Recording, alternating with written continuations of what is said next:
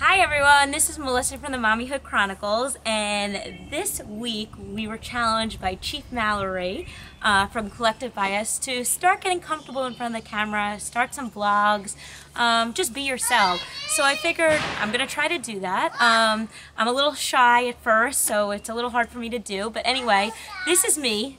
No makeup, nothing.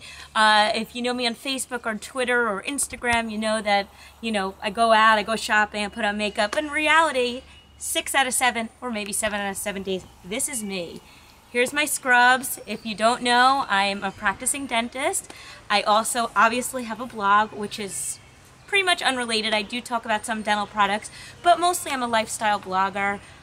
When I first started out my blog about 2 years ago this August, and I use my hands a lot too. Mommy! This is my son Zane. Say hi, Zane. Say hi. Okay, go back. When I first started out blogging, I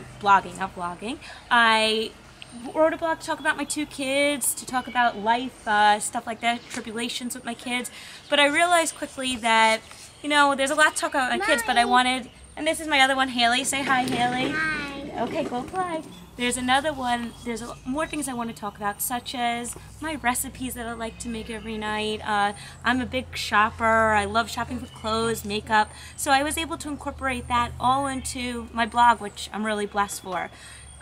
When I first started out though, I had exactly 1 follower. Thanks, Mom. That was really nice of you to follow me. And I created it to where I am today.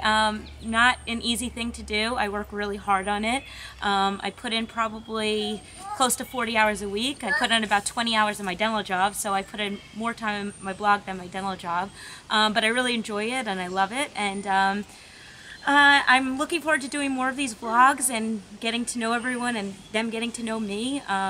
This is my first one where I just talk about myself, so I'm slightly nervous, but over time I think I'll be a lot better.